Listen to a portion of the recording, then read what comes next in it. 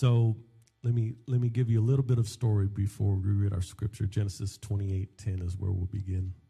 Amen. This is shortly after Jacob deceived his father Isaac and stole the blessing and stole, after he stole the birthright from his brother, or persuaded him and tricked him, or got him at his low moment to take that. And then he goes into his father and he steals the blessing that belonged to his older brother. And shortly after that, his mother devises a plan to send him away, amen, to escape his brother Esau, because Esau had desired to kill him after that.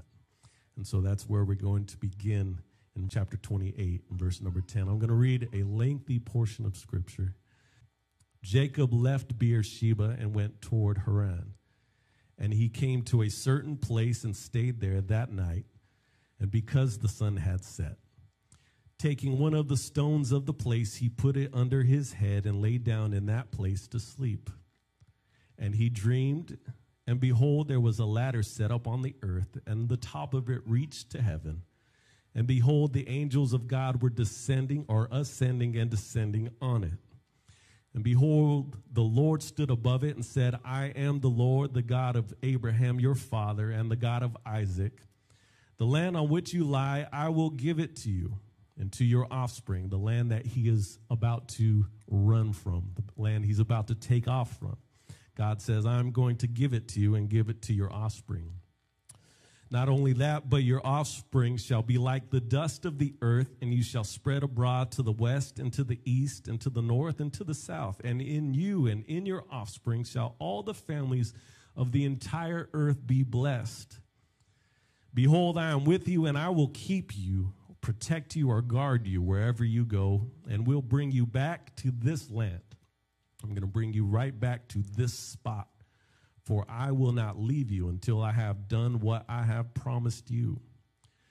Then Jacob awoke from his sleep and said, surely the Lord is in this place, and I did not know it. And he was afraid and said, how awesome is this place? This is none other than the house of God, and this is the gate of heaven. So early in the morning, Jacob took the stone that he had put under his head and set it up for a pillar and poured oil on top of it. And he called the name of that place Bethel, but the name of the city was Luz at the first. Amen. He named it Bethel. El is the word God, Beth, house. Amen. He named that place the house of God. Amen. Because of the dream that he had. Amen. Our title for today, our message today, is the God of the house. Jacob is on the run from his brother, and he comes to this place. He has a dream, and God speaks to him in this dream, and he sees this ladder, and it's a beautiful thing that I think we would all want to happen. I haven't had dreams that I can look back to in my life and say, this was the one dream of all the nights I've slept that something happened. I've never had a dream where God spoke to me or dealt with me in this way so vividly that he would get up from where he is and say, this is the place. This is the house of God. This is the house of the Lord. This is exactly where it is. This is exactly where I had that dream. This is exactly where I slept. And so it's so important and so impactful to him that he takes that stone and he makes this pillar there, and he changes the name of an entire city to the house of God, because what happened there, amen, was so important to him that he wanted to remember it for himself, but for generations, everybody, you have to remember that this is where I had this dream, and this is where God spoke to me, and this is where I saw these angels, and there's something very, very important that happened here. And so he makes that a point for people to know. There's something beautiful about that when we come into our first encounter with God. I mean, we come into our first encounter with God, and he begins to speak to us and deal with us. When you first come in to desiring to live for God, or you're first coming in seeking the Holy Ghost, Amen. There's a two-way communication there. Amen. The angels ascending and descending. There's movement there. There's something going up and down. And God speaks from the top of the ladder to Jacob. And there's no response from Jacob. In his dream, he doesn't say anything. It's just what he sees and what he hears. And he witnesses this thing. But when we come into the house of God, the reason everything we desire God and desire the Holy Ghost is because he does speak to us. And not only does he speak to us, but we speak back to him. And there's an exchange there. When you're filled and you're with the baptism of the Holy Ghost and you're seeking the Holy Ghost, the reason it touches you in a way so personally and intimately, and the way that it has an effect on you so deeply, is because not only are you hearing from God and responding to God, but he is responding to you. There's a communication that your spirits are connecting. And how could it not be so intimate and personal when the Spirit of God moves inside of you and moves into you? It's very specific. Amen. And it affects us in different ways. It's not like we all go out, say it was raining outside of these doors, and we all go out and we would all get touched by some rain. We would all be affected by some rain. Some of it would hit our shoulders and our heads and our glasses, and we would all be a little wet. And so, and that's generic, but there's like specific raindrops that would touch you that wouldn't touch me. And that goes from generic to more specific. But even beyond that, when God's Spirit pours out, it's not just general. It's not like he was going to pour out the Spirit in this area and you happen to be there and you got some generic Holy Ghost. Or you got this sprinkle and somebody else got this sprinkle. But when God fills you with the Spirit, it's the fullness of God coming inside of you and dealing specifically with you one-on-one. And he's dealing with your heart, and he's hearing the words that you speak and the tears that you cry. And when you lift he's very personal. It's not a generic Holy Ghost that you can have, but he wants to be very personal with you. And so when Jacob has this dream, it means so much to him, even though he's not necessarily interacting with God. He's interacting with the house of God. He sees what's going on, and he's in the house of God, and that means a lot to him. It doesn't happen so much these days, but I remember when I was younger, when I was a kid, and you would have door-to-door salesmen or solicitors. They would come and knock on the door. And if you would answer, they would say, is the man of the house home? They don't want to just come to your house, but they want who's running the show. I want to see the guy that is running the show. I want to see the man of the house. Or are your parents here?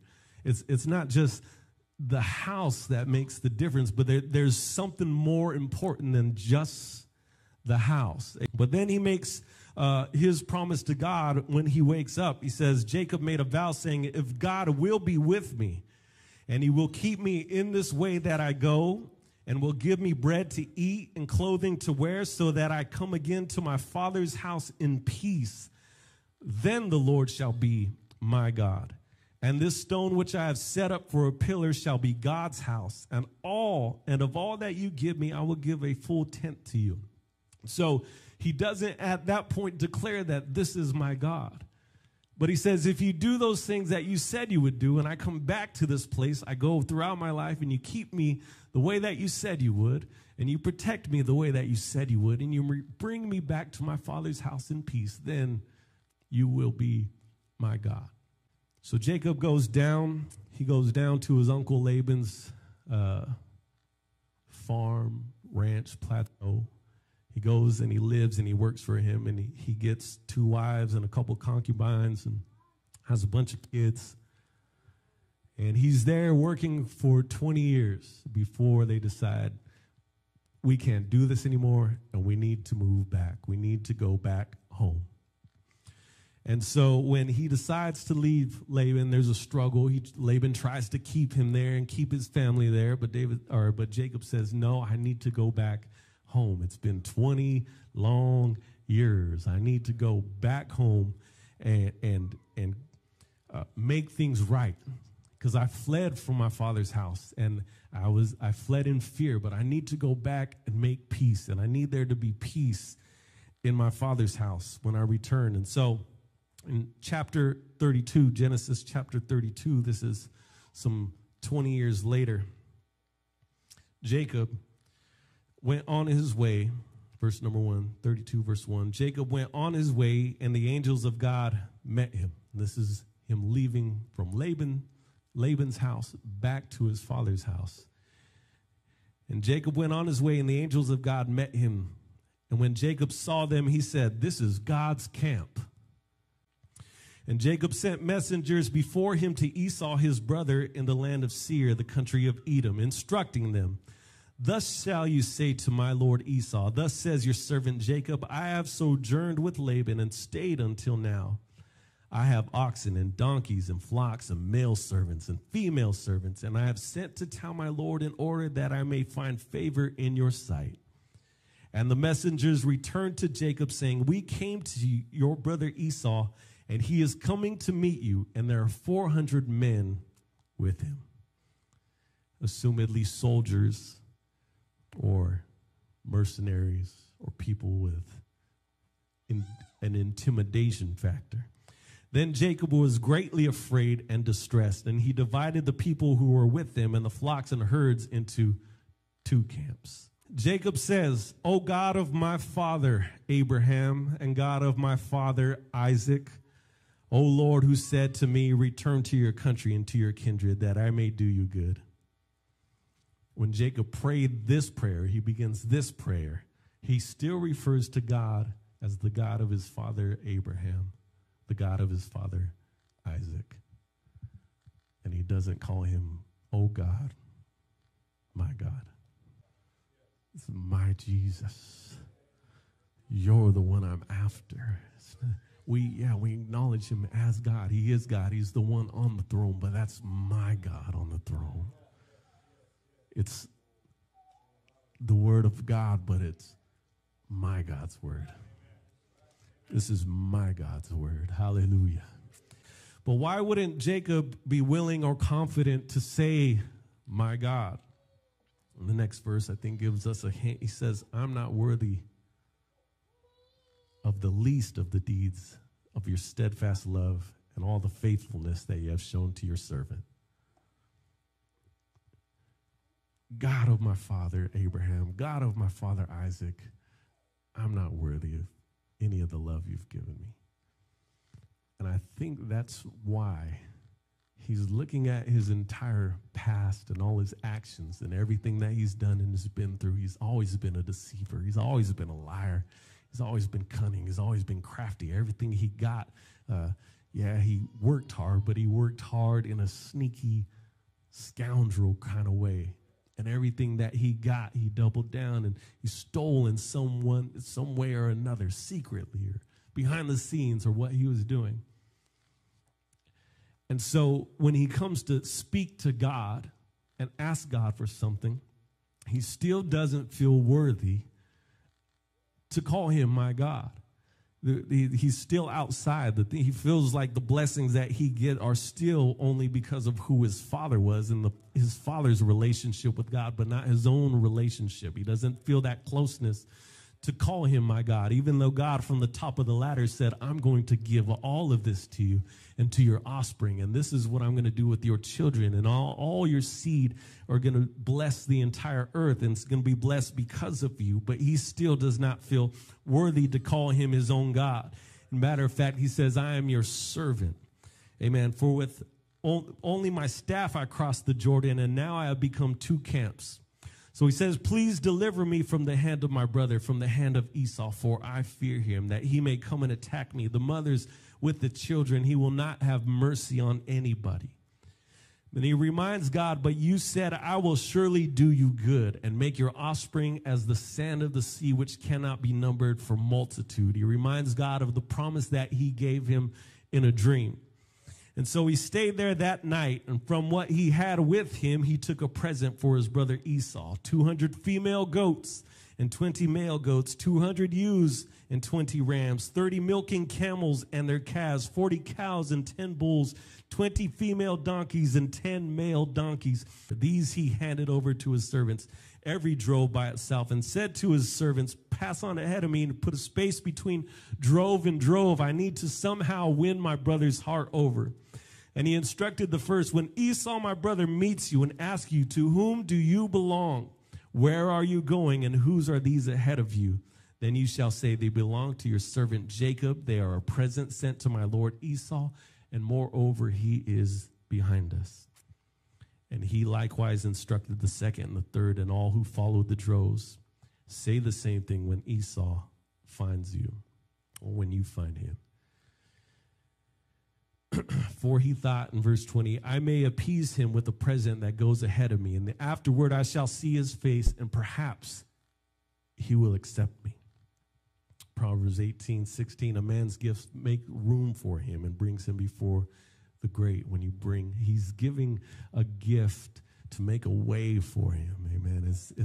He's in the right heart. I need to make this thing. I've stolen so much from my brother. I need to just give him so much. And if he's not pleased with this, or he thinks this is the end of the gift, nope, there's more on the way. And if he thinks this is the end of the gift, nope, there's more on the way. And if he thinks this is the more of the gift, nope, there's more on the way. And it's all for him. And if I give this all back to my brother, maybe he will accept me. He doesn't even feel not only worthy enough to call God his God, but he knows, amen, he needs mercy from his brother to be accepted by his own brother.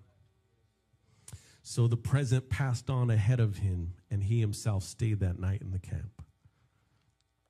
The same night he arose and took his 2 wives, his 2 female servants, and his 11 children, and crossed the ford of the Jabbok. The ford is a place in a river where it's nice and low, where you can cross from one side to the other side of the river Jabbok. The Jabbok River served as the boundary between the promised land and the land of the Ammonites. He comes to this place, the ford of this river, and he sends everybody over. And he stays on his side of the river. When Israel would inherit the land of Israel or take over the Canaanite land, this would mark the border that God said, at this river, at the river Jabbok, is going to be the end of your border. And when you cross that, all of that is going to belong to you. So the Israelites did not cross the Jabbok River to take over the Ammonite land. Verse 23, he took them and sent them across the stream and everything else that he had. And Jacob was left alone, and a man wrestled with him until the breaking of the day. The name Jabbok comes from the Hebrew word that means to empty out or to pour out. He comes to this river that means to empty out. And he sends everything that he has, all his camels, all his ewes, all his goats, his wives, his servants, male servants, female servants, his children. Everything that he has, he sends over across the river into what will be the promised land. And he stays on this side of the river, poured out and emptied out. And at that moment, in the oddest way, a man comes up and just decides to wrestle him. And that's how I know God has a sense of humor, because I don't get it at all. All right, come at me. And they just start wrestling all night. But everything is gone. He's down to nothing. And God shows up to meet him there. And when the man saw that he did not prevail against Jacob, they wrestled all night long. They wrestled all night long. And Jacob has nothing. He's passed it all on. And they wrestled all night long. He touched his hip socket, and Jacob's hip was put out of joint as he wrestled with him. Then he said, let me go, for the day has broken. But Jacob said, I will not let you go unless you bless me. Because he has 0. he just, by faith, passed it all into the promised land. Not knowing what was coming about, not knowing what Esau was going to do, he gives it all up, and now he's at 0. I will not let you go except you bless me, because I need something. I'm here alone. I've given it all up. All my strength is gone. All my wealth is gone. My reputation is gone. Everything I lean on or have confidence in is all gone. I gave it all up. And he said to him, what is your name? And he said, Jacob. Then he said, your name shall no longer be called Jacob, but Israel, for you have striven with God and with men and have prevailed. Then Jacob asked him, well, please tell me your name. But he said, why is it that you ask my name? And there he blessed him. And Jacob called the name of the place Peniel. In some places it's Penuel.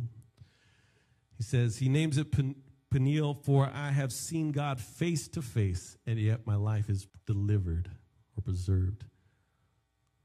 Again, Al is God. Beth Al is the house of God. Peniel is the face of God. He names one city Beth Al because of his interaction with the house of God. His encounter with the house of God. But he names the second place Peniel because of his encounter with the face of God.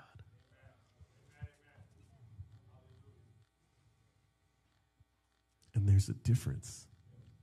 We come into this house. We're in this place. Our hands are lifted. We can feel God around. We can feel goosebumps and chill bumps and being excited and inspired and feel the warmth and the goodness of God and feel the mercy of God. And there's an atmosphere of praise in this place, and we feel God come into this place. And all those things are interactions with the house of God. Visitors come into this place, they come into and they feel, oh man, it feels great in here. I love what I feel in here. That's an interaction with the house of God. That's an encounter with the house of God. Sometimes they don't go any further. Any one of us, even if you've had an encounter with God in the face of God before, amen, we can come into the house and get you like, okay, that's good. The house of God is good enough because it makes you feel good. And I could come into the place and we leave and we're not changed.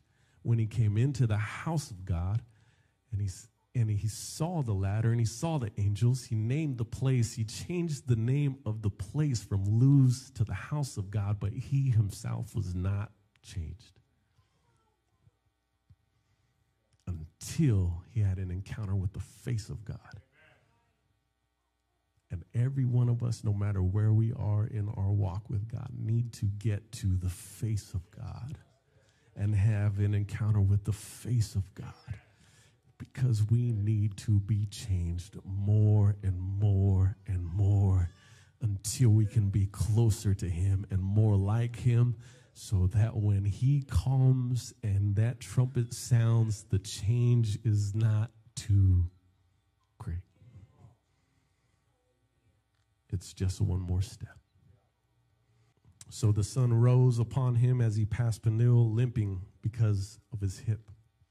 And there was evidence in him that he had an encounter, something that was real, something that he can leave with and say, yes, this actually happened. Because you can have a dream and say, I don't know if any of that was real or not. I don't know if that was a dream. I don't know if that was a vision. I don't know what that was. And you can convince yourself that what happened didn't really happen because there's no evidence there except that there was a stone there that he put. But when he had an interaction or an encounter with the face of God, something happened to him that he could never leave because it became a part of who he was. And it changed the way that he walked forever. And how do you know you had an encounter with God? Because the scars or the limp is still here. I still have the effect. That's something that stays with you forever. When you get to that place, you will never be the same. And you will never walk the same. You will never see life the same way. You will never see time or eternity the same way if we can get to an encounter with the face of God. It's not enough for us. We're all close to the house of God. We're all involved in the house of God. We've all been close to the ladder. We've all been in the presence of angels. We've all felt the house of God. Amen. But how many say, Lord, I don't want to be satisfied with that, but I want to get to that place where I have an encounter with your face. It's something different. David said, one thing have I desired of the Lord, and that will I seek after all the days of my life. Not only to dwell in the house of the Lord or to dwell in Bethel, but to, amen, behold the beauty or the encounter of his face and to inquire in his temple. David wanted the same things for himself that Jacob had, not only in an encounter with the house of God, but the encounter with the face of God. To behold the beauty of the Lord and to inquire in his temple. And when the man... or verse 33, and Jacob lifted up his eyes and looked, and behold, Esau was coming, and 400 men with him. So he divided the children among Leah and Rachel and 2 female servants, with the servants with their children in front, Leah and her children Rachel in the back. So when he encounters Esau runs to him and he falls on his neck and he's crying and he's weeping. And he says, what are all these gifts? And he says, they're gifts for you. And Esau says, no, I've been blessed. I got more than enough. Keep everything that you have. And Jacob said, no, just accept this gift. If you accept me in any way, accept my gift. So Esau does. He says, come on, let's go back home to Seir. And Jacob says, no, my kids are tired. My flock's tired. I'm worried about them. You go ahead. And we'll catch up to you. So Esau says, okay, well, how about I leave some of my soldiers around with you? Jacob says, why is that? That's not necessary. Like, just trust me a little bit. So Esau says, okay, we'll meet you back at Seir. But Jacob doesn't go to Seir. He goes a different way and goes to Succoth. And the Bible doesn't say that they went and joined together later at some point, but when Jacob has in his encounter with God, his mission changes. I'm not just going back to my father's house in peace, but God's given me a promise of prosperity in this land, and I got to go a new direction. There's a new mission for my life. There's something else that I have to accomplish that God gave me when I encountered his face. And he didn't know what it was until that moment when he wrestled with God all night long. And a lot of us, if we feel lost at all, it'll feel lost in direction, and you want that direction. Move from the house of God to the face of God. And let him change your direction. So Jacob came safely to the city of Shechem, which is in the land of Canaan. I'm in verse 18. And on his way from Padan Aram, and he camped before the city. And from the sons of Hamor, Shechem's father, he bought 100 pieces of money, the piece of land which he had pitched his tent. And there he erected an altar and called it El Elohe Israel. God, the God of Israel. No longer God of my father Abraham, God of my father Isaac. But where he camped down, he says, the promise is fulfilled when you said you would bring me to this land, you would fulfill all your promises to me, and if you would do that and bring me back in peace to this land, you will then be my God.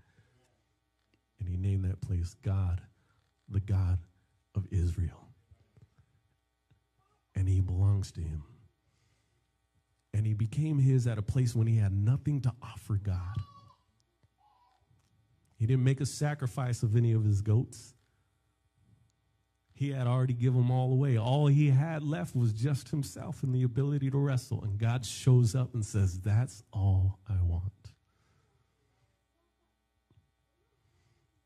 You're my God now.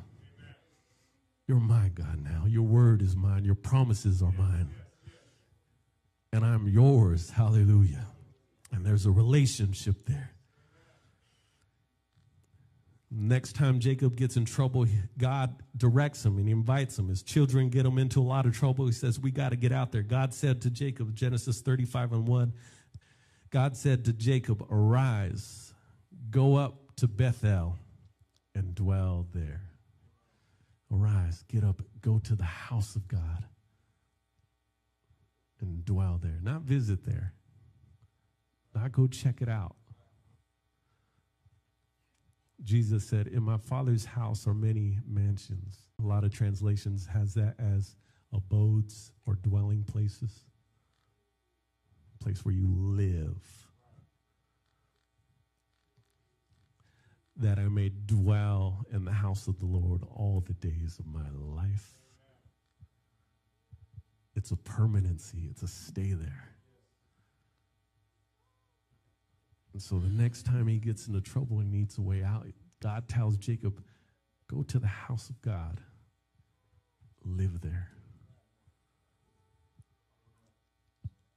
That place where angels ascended and descended on that ladder where I communicated with you for the first time and made promises to you. Where I desire to make a covenant